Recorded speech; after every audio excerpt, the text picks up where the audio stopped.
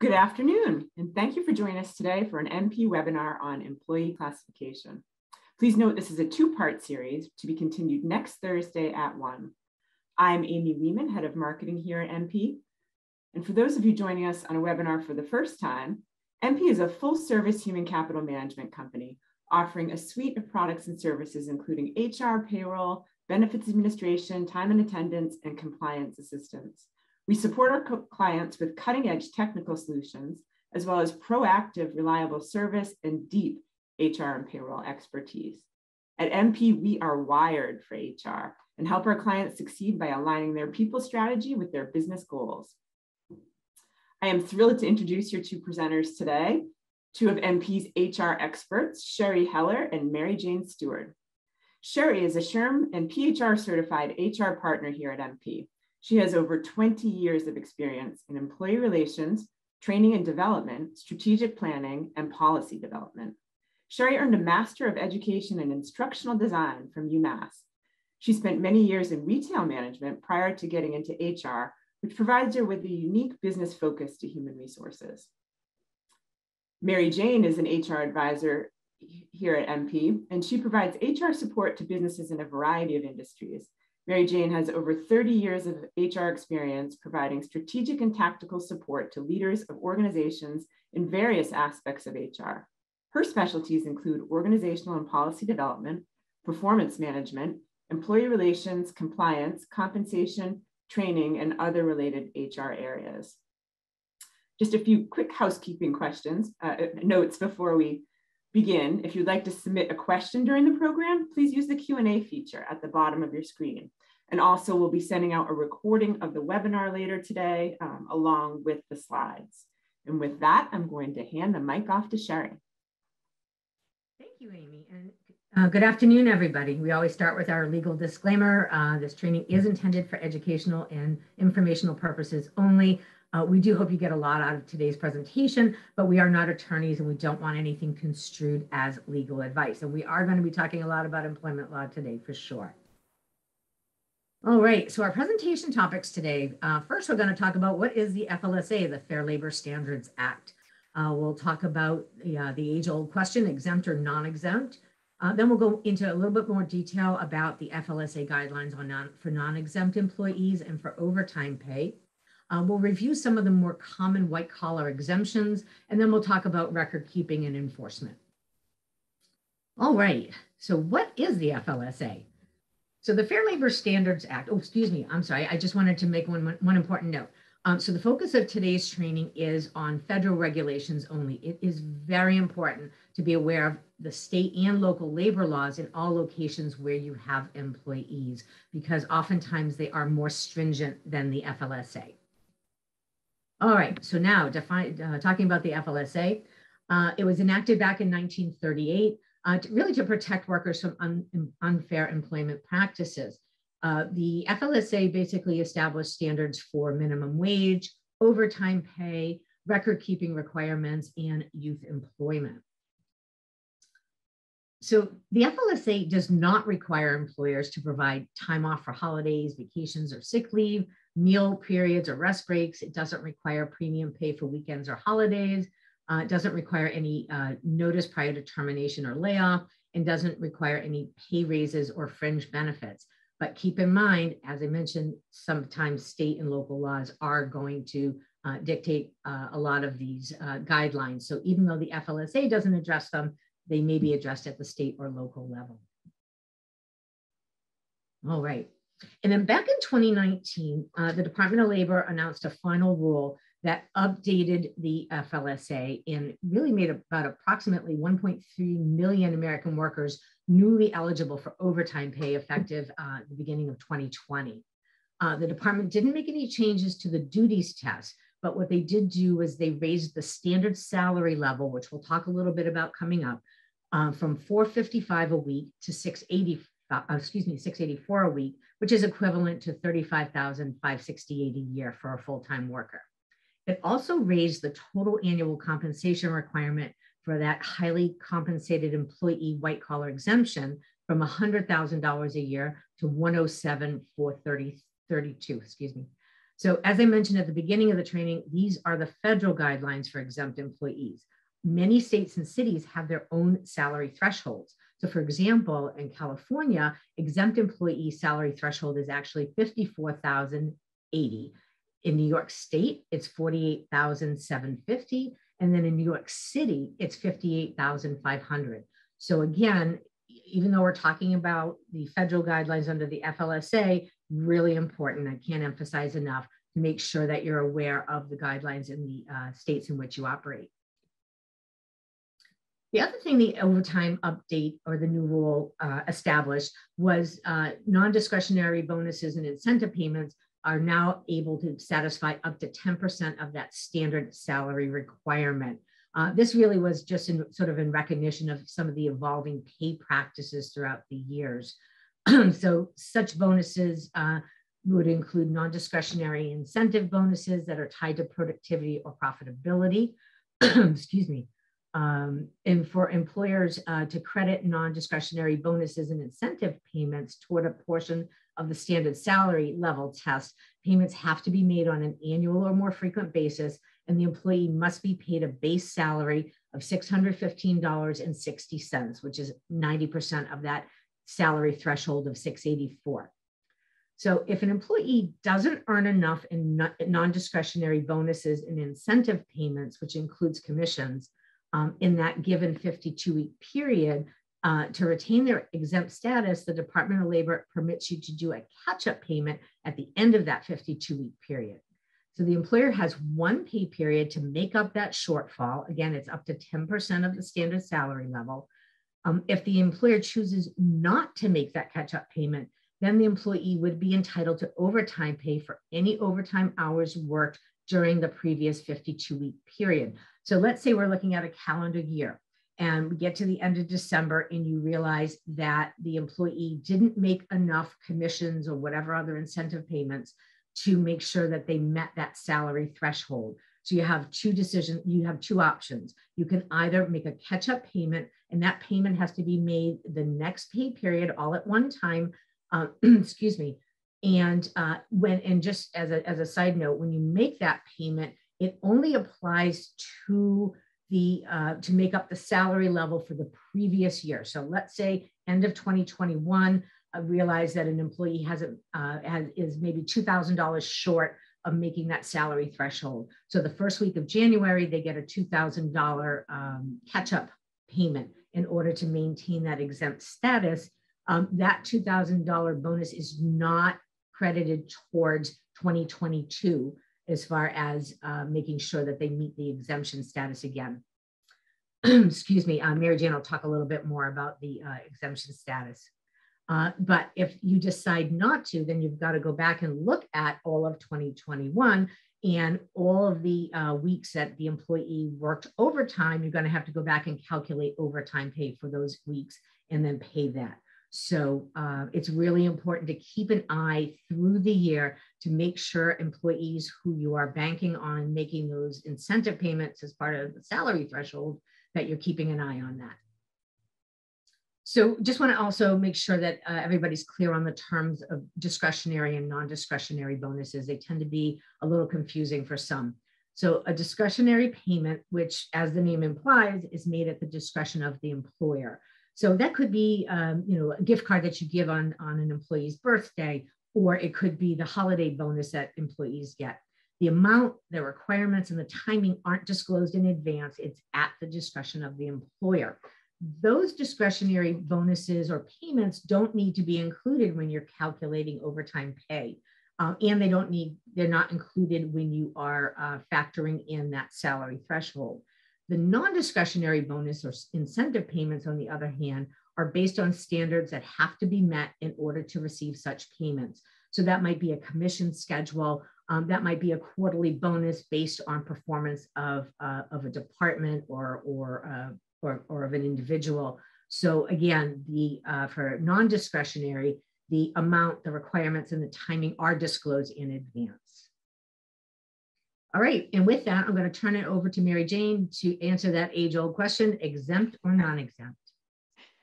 Very exciting question. Thank you, Sheri. Yes, the exempt or non-exempt, and in order to satisfy the requirements of the Fair Labor Standards Act or FLSA, it is important to classify your employees in exempt or non-exempt, you know, for purposes of pay. So a non-exempt employee is paid an hourly wage, a salary, or a day rate, a job rate, a piece rate, or a commission. So those are things that they may be paid in that way. They must earn at least minimum wage for all hours worked, and they must be paid appropriate overtime pay for hours worked in 1 week. So you cannot combine weeks. Even if you pay every 2 weeks, overtime is paid in a week. Again, that is based on federal. In California, it is over 8 hours in a day, but we're talking about federally. So an exempt employee generally is paid a minimum of that $684 that Sheri had referred to, and also is paid on a salary basis. But they must meet the duties test exemptions, which we will be talking about, and that's very important. So non-exempt employees. Let's talk about non-exempts for a little bit here. So minimum wage, obviously, a covered non-exempt must be paid at least the federal minimum wage for the first 40 hours that are worked in a work week. Federally, it's $7.25, but obviously there are many states that pay more than that. So you do need to follow the state that you're in if it is more than that $7.25, and the employee is entitled to the higher of those two minimum wages.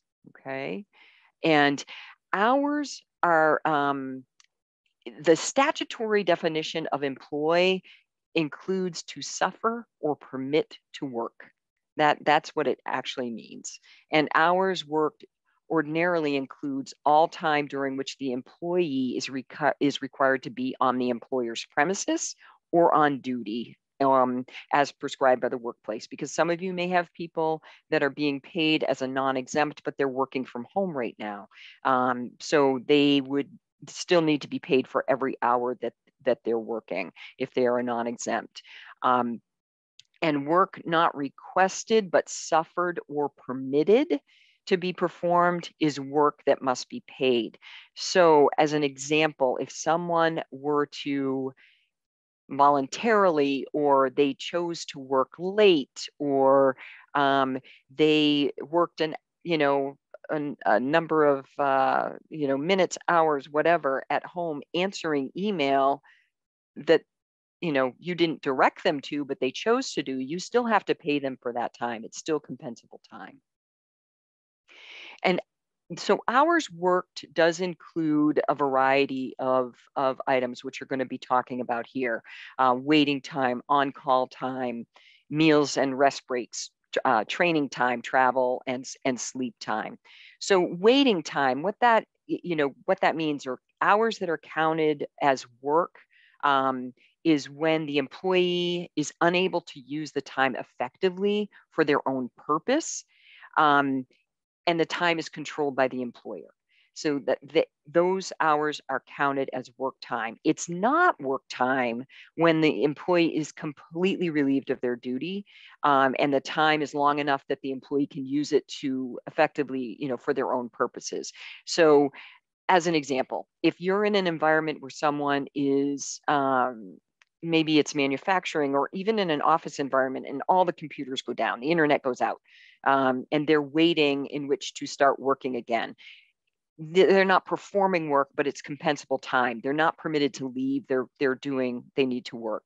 But if somebody were relieved of their duties and said that, you can go home, then that would not be compensable time. But always keep in mind too, that in some states there is reporting pay. So if you were In Massachusetts, it's 3 hours. In New Hampshire, it's 2. If you relieve someone of their duties and send them home and don't require them to come back, if they were scheduled for that 3 hours or more, you need to pay them for that time, just to keep that in mind. Now, on-call time. So on-call hours are hours worked when an employee is required to stay on the premises or has to stay close to the employer's premises, that the employee cannot use the time effectively on their own. So, but an employee that is required to remain on call at home or who is allowed to leave a message of where they can be reached is not working in most cases. So additional constraints on the employee's freedom could require this time to be compensated. For example, an LPN is on call, must remain within 15 minutes of the hospital. That on-call time might be compensable. I have had clients that have chosen to pay people that are on call or give them a stipend just to, as an incentive, but it's not, if it's not compensable time, you don't have to do that, but it's some people do that. Meal and rest periods. So meal periods are not work time when the employee is relieved of their duties for purposes of eating a meal. The shorter period of time, rest periods, like a break in the morning, a break in the afternoon, normally anything between 5 and 20 minutes is counted as work and must be paid. So the thing about meals, though, sometimes people will sit at their desk, they'll answer a phone, an email, that if they're doing work, it's compensable. So I'm not saying somebody can't sit at their desk and eat, but it cannot be working. And if they are, then you need to pay them. Okay. And do be mindful of your state laws as to meal breaks, because some are very, very particular about the amount of time that someone needs to take for a rest. Training time. So things that need to be paid for regarding training, the attendance at a lecture, a meeting, or training program do not need to be counted as working time if these 4 criteria are met. It's outside of normal working hours. It's voluntary, so you're not requiring it. It's not job related, and no other work is concurrently performed. So you need to think about those things in whether or not you're going to pay someone for training. Okay, and travel time. So determining whether the time spent in travel is compensable depends on the kind of travel.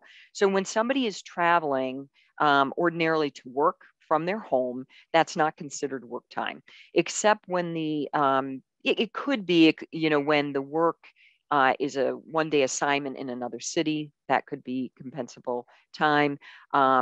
Travel to and from the city is considered work time. However, the employer can deduct the amount of time the employee normally would spend commuting to the regular work site. And also travel that is in the workday itself is compensable. So if you have somebody that, travels to multiple locations in one day, so they go to work in one location, but then they have to go to another job site, that travel time between job sites is compensable time. Special rules do apply when someone is traveling away from their home for work, like for overnight travel. So the time is not only hours worked on a regular working day during normal working hours, but also during corresponding hours on a non-working day. And what I mean by that is, if an employee is required to travel away from home on a Sunday during what would normally be a regular business hours, so that they can be there Monday morning for a meeting, the travel time may be considered compensable. The Department of Labor does not consider the time in travel away from home outside of regular working hours as a passenger on a plane, train, boat, bus, automobile as work time, but it could be tricky. For example, somebody could actually take a ride share to the airport at 9 a.m. on a Sunday, and that time isn't technically compensable. While the employee drives himself to the airport at the same time, that could be considered work time. So good rule of thumb is just to err on the side of caution, when it comes to travel time. And sleep time, also an employer or an employee who's required to be on duty for less than 24 hours is working even though they're permitted to sleep or engage in other personal activity, and when they're not busy. But an employee required to be on duty for 24 hours or more may agree with the employee to exclude those hours, that they would, for those sleeping periods of not more than 8 hours. But the employer needs to provide adequate sleeping facilities, for the employee, and the employee can usually enjoy an uninterrupted sleep. So if they have to get up every hour, that's no, you can't do that. But if they can have an uninterrupted night's sleep, and the reduction is permitted unless it's less than 5 hours of sleep is taken. Okay, and I'm going to turn it back over to Sheri to talk about overtime. Thanks, MayJane. So under the FLSA, non-exempt employees have to receive overtime pay for hours worked in excess of 40 hours in a work week at a rate that's not less than time and a half of their regular rate of pay. So we've already talked about what counts as hours worked. So let's define some of these other terms. All right. Okay, so work week is a fixed and regularly recurring period of 168 hours, that's 7 consecutive 24-hour periods. So every employer has to, determine a standard work week. And you can have a work week set up at however you would like. So it could be a Monday through Sunday, a Sunday through Saturday, whatever works for you is fine, but it has to be a 7-day period. And then determining that regular rate of pay, it's going to include all remuneration, which is paid in cash or otherwise for the relevant work week, except for certain excluded payments that we'll review. So it's important to keep in mind that even if you pay on a biweekly or semi-monthly basis, the calculation of overtime pay, as MayJane mentioned earlier, has to be made on a work week, not on a pay period. So let's say you have a biweekly employee who's worked a total of 72 hours in the 2-week period, but they worked 45 hours the first week and 27 hours the second week. They would be paid for 5 hours of overtime because, again, that overtime was worked in a work week. All right. So what is not included in that regular rate of pay are any expenses paid that were incurred on behalf of the employer, premium payments for overtime work. So some employers, in order to encourage people to work off hours, might provide premium pay. So for example, if a business has on-call employees, they might say that we're going to pay you time and a half for any on-call hours that you work. Again, as an incentive to answer the phone at 3 in the morning. But that premium payment isn't included when you're calculating the overtime rate. The regular rate. Premium pay for Saturdays, Sundays, and holidays. So for example, here in Massachusetts, thanks to the lovely blue laws, retailers still have to pay, I think we're at 1.2 times, for Sunday work and certain holidays. So that premium pay is not included in that regular rate. Non-discretionary bonuses are not included, as we discussed before. Same thing with gifts on special occasions or payments for vacation, holidays, and illness. So hours paid for vacation or holidays or sick time is not included when you're calculating that overtime rate. The regular rate. All right, so now we're going to get into all the really, really nitty-gritty how you calculate overtime based on different types of straight time rates. So when an employee works 2 or more different types of work at different established straight time rates in a work week, that rate for that week is a weighted average. You may have heard it also called a blended overtime rate. So what we're going to do is look at some examples, because I think sometimes seeing it as an example makes it a little more clear. And as a reminder, we are sending out a copy of the slide deck as well as the link to the recorded session. So if you need to review this afterwards, you'll be able to do that. All right, so let's look at employees who work at different straight time rates. So in this example, the employee works 2 different jobs for the same employer. They worked 21 hours as a janitor, making $8.50 an hour, and then they worked 26 hours as a cook, making $9 an hour. So to calculate our regular rate of pay, we take the total hourly earnings for both jobs, and we divide by the total number of hours worked. So our total earnings were $412.50, and that already includes the one-times. Remember, we have to pay 1.5 times for any hours worked over 40 in a work week. So when we're calculating this overtime pay, we already paid the one-times. So now we have to pay that extra half time. So, excuse me. So we calculate that by taking our total earnings, dividing by the number of hours, 412.50 divided by those 47 hours of work. That gave us a regular rate of pay of $8.78. And then we're going to take half of that, which is $4.39. So those 7 hours of overtime that the employee worked, they're going to also earn an additional $30.73 of additional half-time pay. So their total wages due would be $443.23. All right, so that's for an employee who works 2 different straight time rates.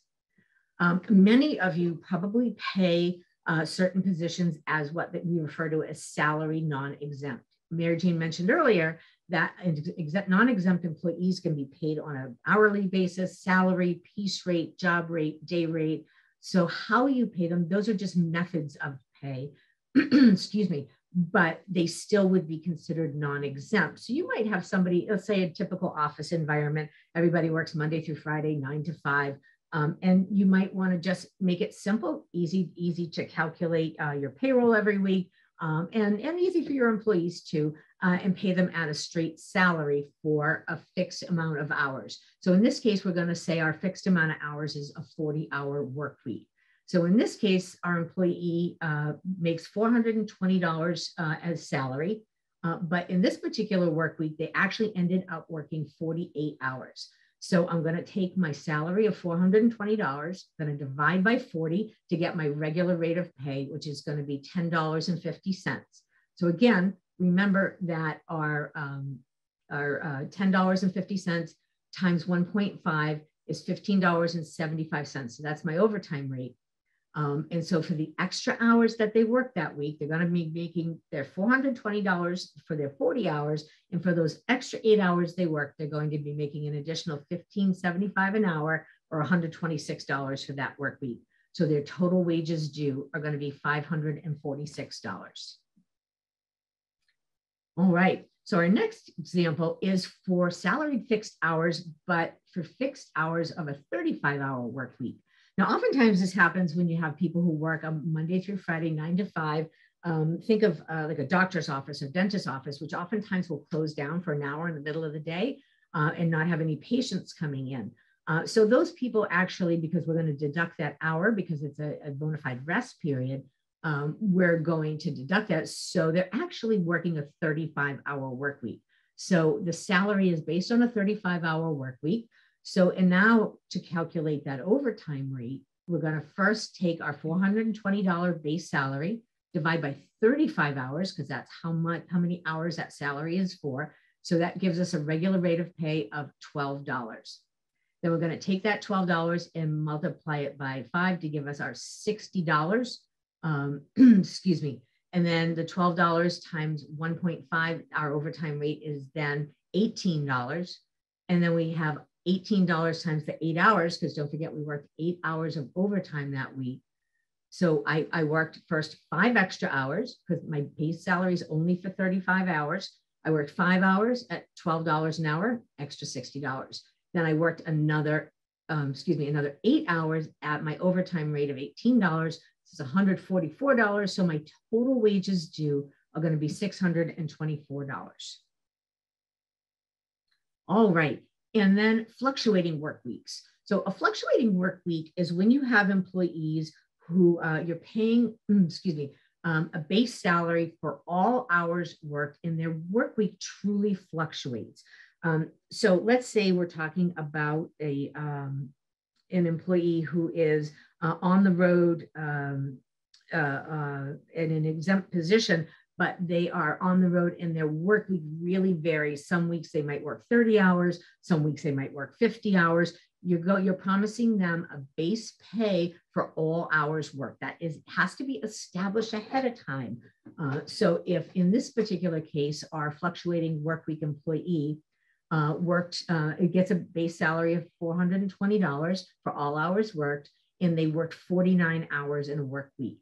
So in order to get our regular rate of pay, we're going to take that $420, divide by 49, and we get $8.57. So again, that 857 times 0.5, remember, we already paid for the one times, so we only have to pay for the half time now. So the 857 regular rate at halftime is $4.29.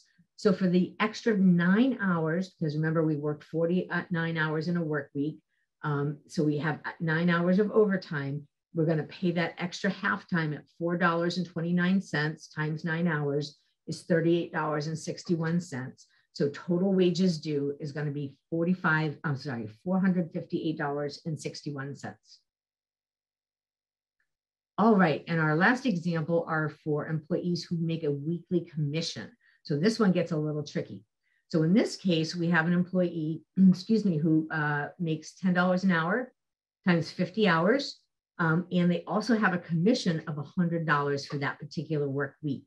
So we're going to take our total amount earned, because we're going to add in the commission plus my hourly rate of $600 divided by 50. So now I have a regular hourly rate that's going to be $12 an hour. So again, we've already paid the one times. So we're going to calculate what our overtime rate is, which is the halftime rate, which is $12 times 0.5 or $6. So we're going to take that $6. And again, remember, we worked 50 hours this week. So that's 10 hours of overtime. So the 6 times 10, $60. So our total wages due are going to be $660. So hopefully I haven't confused you too much, but let's talk about deferred commissions. This one gets really, really tricky. So if you're not paying your commissions on the weeks that they were earned, so for example, maybe commissions are paid on a monthly basis or a quarterly basis, you have to then go back for your non-exempt employees and factor in that deferred commission into any overtime pay they should have earned for the period that was covered for that commission. So until the commission is actually paid, the employer can pay the employee for overtime at a rate not less than 1.5 times their hourly rate, excluding the commission. And then once the commission is computed and paid, the employer has to calculate the additional overtime that's owed, and the employee has to be paid additional overtime for each week during the period that they work in excess of 40 hours. So we're going to take our commissions and we're going to factor that in when we're calculating that regular rate of pay to determine our overtime rate. So again, very, very confusing on that, but it is very important to make sure that you're factoring in those deferred commissions for anybody who is a non-exempt commissioned employee. Okie dokie. So one of the other things that the FLSA addresses are deductions from wages. So the federal law allows employers to deduct the cost of things like uniforms, tools, supplies, breakage, cash register shortages, and things like that from an employee's pay, as long as the employee's wages after the deductions doesn't fall below minimum wage. Now, with that said, please remember, state law may differ. And I have to tell you, in many states it does. Some states do not allow employers to pass along certain costs to employees. So it's important to know the wage and hour laws in the states in which you have employees. Cannot emphasize that enough. Okay, so let's talk about some of the common overtime mistakes. Assuming managers are not entitled to overtime. Just because a person is called a manager doesn't necessarily mean that they are an exempt employee. MayJane is going to go over the different duties tests for exempt employees. but just by title only does not make them non-exempt. I'm sorry, exempt. Assuming that all salaried employees are exempt. So oftentimes when we have, we're paying, let's say we've got, let's say that we have our accounts payable, accounts receivable person who works Monday through Friday, 9 to 5, and they are paid a set salary, but maybe at quarter end or year end, they have to be work a few more hours, or maybe they come in on a Saturday to help, finish up the books. Those hours still would be considered for overtime pay. Another common mistake is making or allowing employees to perform work off the clock. So oftentimes, and it almost seems counterintuitive, when you have an employee who is so diligent that they know they haven't finished their project, they punch out and then stick around just to finish it up. And as MayJane alluded to earlier, even if the employee is punched out, it is still compensable time if you are allowing them to work. Now, if you have a policy that says nobody gets to work overtime, then you still have to pay them, but you're going to handle that as a disciplinary issue. Providing compensatory time in lieu of overtime. Some employers do that. That is very common in the public sector, but it is not allowed in the private sector. Failing to consider non-discretionary bonuses and commissions in calculating overtime pay is a very common mistake. Also, failing to comply with applicable state laws, again, in local laws, so important to know what those are. Failing to use a weighted average to calculate regular rates of pay. Averaging the hours between the 2 work weeks. As we discussed, if you're paying biweekly, you still have to calculate overtime based on a work week. Not tracking hours actually worked. So that's especially for telecommuters. And that's one thing COVID has done to us has really pushed so many of us to working remotely, working from home. Very hard sometimes to differentiate between work and non-work hours when your workplace and your place of residence are one and the same. And then also paying a fixed salary for a work week that exceeds 40 hours. Again, you can pay for a work week that exceeds 40 hours, but you still have to pay overtime pay for that. All right, and with that, I'm turning it back over to MayJane to talk about those elusive white-collar exemptions. Thank you, Sheri. Yeah, so let's take a look at those white-collar exemptions. So there are a few that we're going to be talking about today, which include executive, administrative, learned professional, creative professional, computer professional, outside sales, and highly compensated employees. There are some other information on this that you can look at the DOL website as well, and we're going to share a resource page at the end so that you'll have that as well. But the FLSA outlines a 3-pronged test to determine whether your employee is exempt. Most employees must meet all 3 of these tests to be considered exempt from overtime.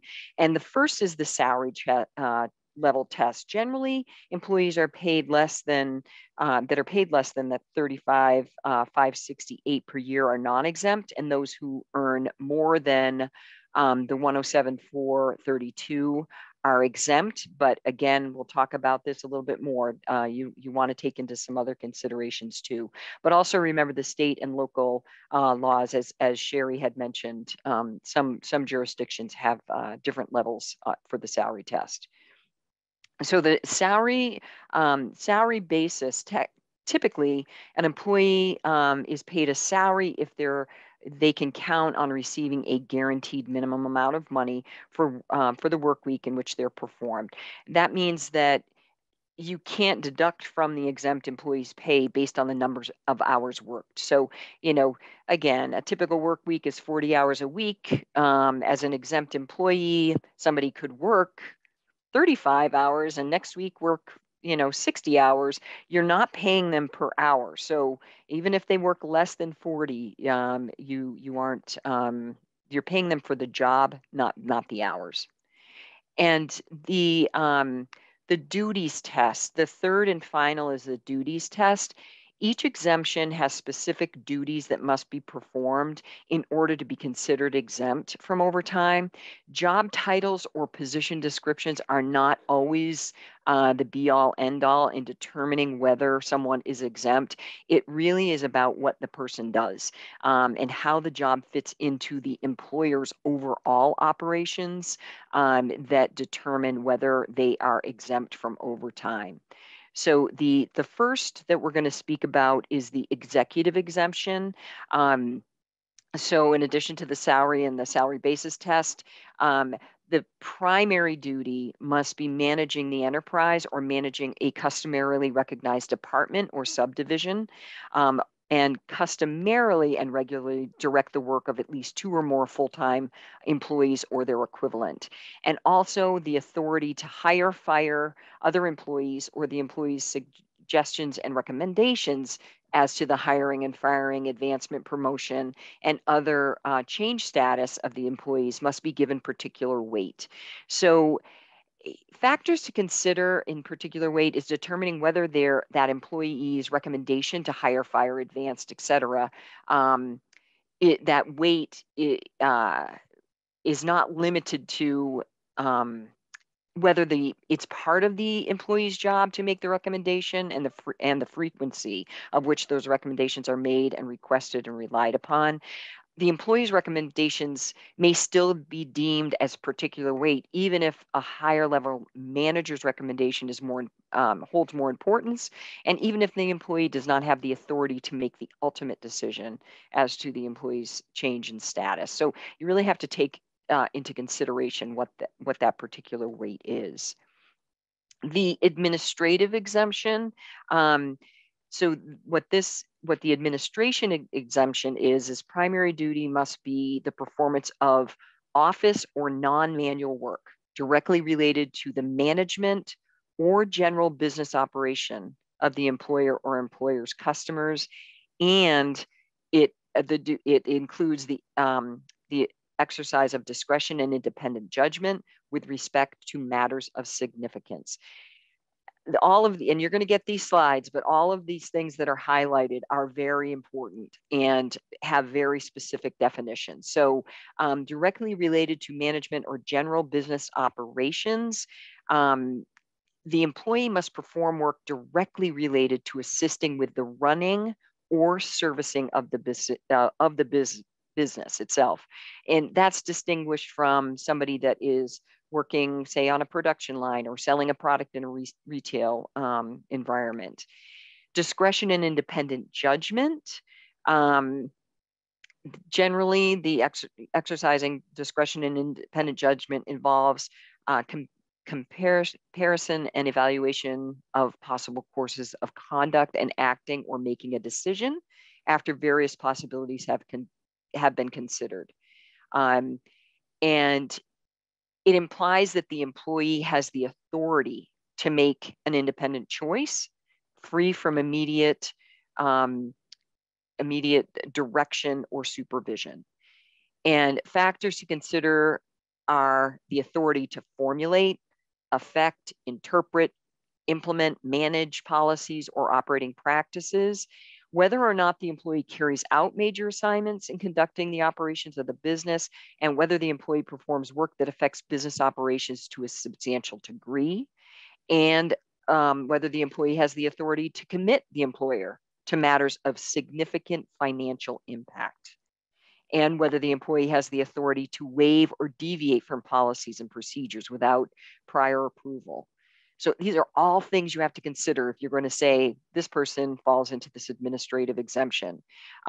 Matters of significant refers to the level of importance or consequence of the work performed.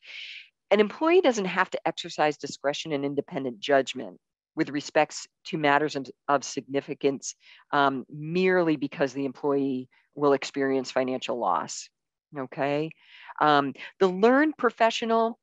This is referring to an employee that has required advanced knowledge to do their job, which is defined predominantly by intellectual in character, and which involves working require the consistent exercise of discretion and independent judgment, usually in the field of science and learning, and customarily required for prolonged course of specialized intellectual instruction. So, and the salary level does not apply to teachers, doctors, and lawyers in this particular case, but it is, as I say, predominantly that intellectual character or schooling and such.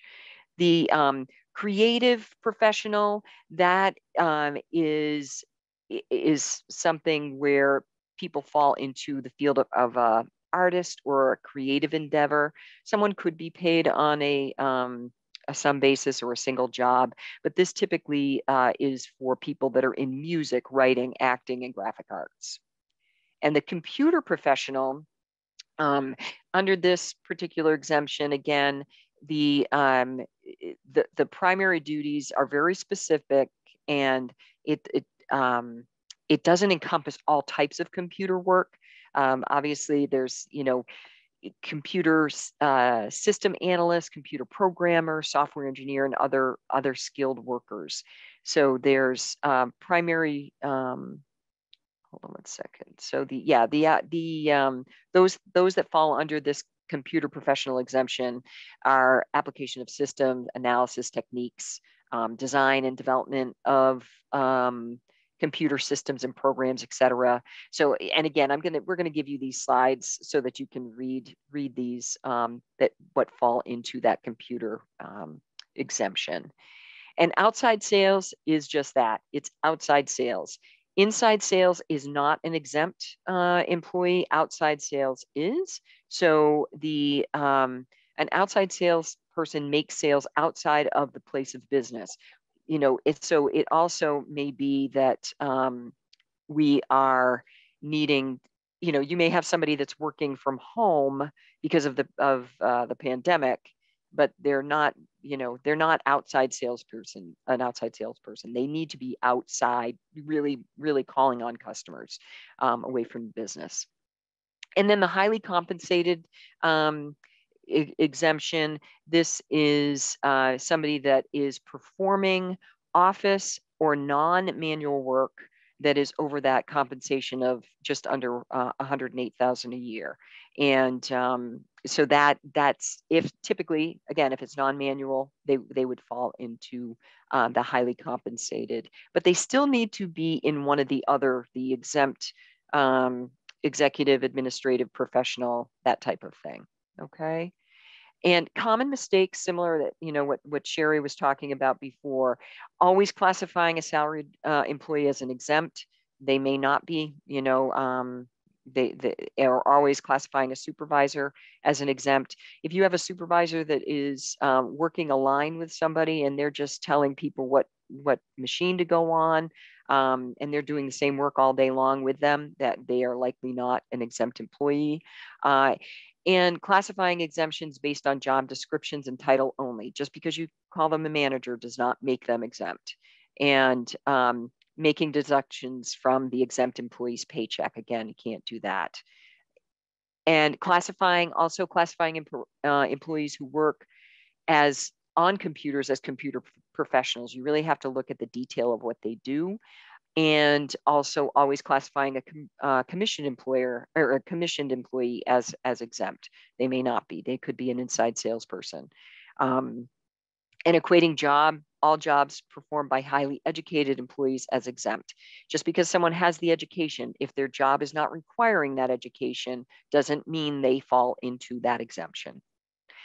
And deductions from employees' checks. So if deductions that are allowed from an exempt employee are full day absences for personal reasons like sickness or disability, or a bona fide sick plan, or maybe jury duty or witness duty or military pay.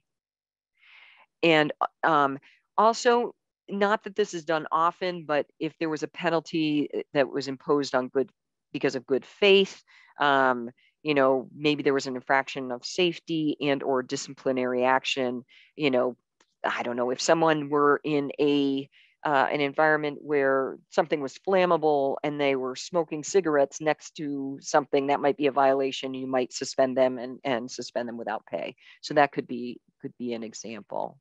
I know I flew through that, so I apologize, but we are running close. So I'm gonna turn it over to Sheri to talk about record keeping and enforcement. Thanks, MayJane. And yeah, you know, I have to say that I have had the pleasure, if you can call it that, of sitting through a number of both state and federal Department of Labor audits. And I have to tell you that they're going to take your payroll register and your timekeeping records. And they're literally going to check one to the other to make sure people are being paid proper overtime. But the other thing they're going to do is challenge you on any employees that you are paying as exempt. And I will tell you that they don't just look at those job descriptions or job titles like MayJane was just saying. They actually call or speak to every single employee that is being paid as exempt and say, what do you do? How often do you do it? How much of your time is spent doing this duty or that duty? And then that auditor makes the determination whether they are a valid exempt employee or whether they don't meet those standard duties tests. And if they don't meet the standard duties test, they're going to turn around and you're going to owe back overtime wages. And in addition to that, generally liquidated wages as well. So it can get extremely costly. Making changes now, when you realize that somebody is not being paid correctly, can really help you if you're going to be going through a Department of Labor audit, because they see that you're acting in good faith, which means that you still may have to pay those back overtime wages, but you may not have any penalties or fines. So it really is worth re-examining on a regular basis how you're paying employees, updating those job descriptions, and making sure that people are being classified correctly. All right, let's finish up by talking about the record keeping and enforcement under the FLSA. All right, so under record keeping, employers can choose any kind of timekeeping method they want as long as it's complete and accurate. So the FLSA doesn't dictate how you have to track hours, it just says you have to do it. For a fixed schedule, so you've got, again, an office environment where everybody works Monday through Friday, 9 to 5. You don't have to have a specific timekeeping method, but you could just use that exact schedule and then just show any times or indicate any times that the worker didn't follow that schedule. But as a general rule of thumb, you have to record all hours worked by non-exempt employees. You do not have to record hours worked for exempt employees, but for non-exempt employees, you do. I know some employers do track hours for exempt employees, oftentimes for billing purposes for customers or clients, but it is not a requirement. All right, the other requirement is that the records have to include certain identifying information about the employee and the data about the hours worked and wages earned. I didn't include the list here, but there's a link here to the Department of Labor site that gives you a list of all of that information that has to be included in your record keeping. And the employer is required to retain those payroll records for at least 3 years. And they will go back up to 3 years when they're doing an audit. So speaking of audits, the enforcement for the FLSA is done by the Department of Labor's Wage and Hour Division. Where violations are found, investigators may recommend changes in employment practices to bring the employer into compliance. There's generally a 2-year statute of limitations, which means when they're doing that audit, if they find violations, they're going to go back 2 years, look at all of your pay records and determine within those 2 years how many people were due overtime wages that weren't paid. But if they look at it and see willful violation, they actually will go back up to 3 years. So what could it cost you? Recovery of back wages. So they will supervise the payment of back wages. I know in my experience with clients that have been through this, once they calculate that total amount due, they're only given 3 months to make that payment. And those payments can be pretty substantial. The Secretary of Labor may also bring suit for back wages of an equal amount as liquidated damages, which actually is also paid to the employees. And then the employee can also file a private suit for back pay and an equal amount of liquidated damages plus attorney's fees and court costs. it can get very expensive. Speaking of expensive, those penalties. So for willful violations, the FLSA might result in a criminal prosecution, and the violators can be fined up to $10,000. A second conviction can result in imprisonment. They're pretty serious about this stuff. Willful or repeated violations are subject to a penalty of up to $1,000 for each violation. And sometimes each violation can be each pay period. So again, can get very costly. And then violators of child labor law provisions are subject to a penalty of up to $10,000 for each violation. All right, so brings us to our final slide, which is our Department of Labor resources. There's a handy reference guide to the FLSA, covers a lot of the information we talked about today. There's a compliance assistant Department of Labor resource that's really very helpful. And the one thing that I reference very frequently are these Department of Labor topical fact sheet index. I have to tell you, they have a fact sheet on just about everything and everybody. So for every type of position. So it's really worth looking through. So for example, for teachers, you want to know, what is required for payment for a teacher, or for certain types of positions, inside sales, outside sales, there's a topical fact sheet for that. So, and I do apologize, we are not able to get to the questions because we are at the end of the hour. But if we have your email address for some of those questions, we'll try to respond directly. And with that, I am going to turn it back over to Amy to take us home. Thank you, Sheri and MayJane. What a great program. Be sure to join us next week for part 2 of worker classification. Also, check out the website. We have a number of great programs coming up on employee handbooks, remote recruiting, innovative strategies for training and development in a remote and hybrid environment. Lots of great webinars on our website under resources. Just a quick reminder too that we'll be sending out a link to the recording as well as the PowerPoint later today. Thank you all for attending, and have a terrific rest of your day.